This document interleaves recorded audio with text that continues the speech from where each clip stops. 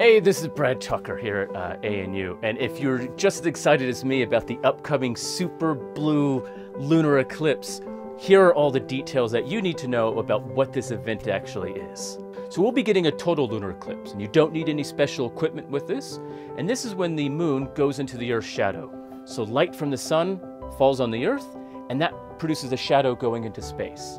And when the moon fully goes into that shadow, it's going to turn red. So the light from the sun, which goes to the Earth, the sunrise and sunset of the Earth, will go into space and light up the moon. So the moon will have the sunrise and sunset, Earth's sunrise and sunset. But it'll also be closer a bit in its orbit to the Earth, so it'll be a supermoon.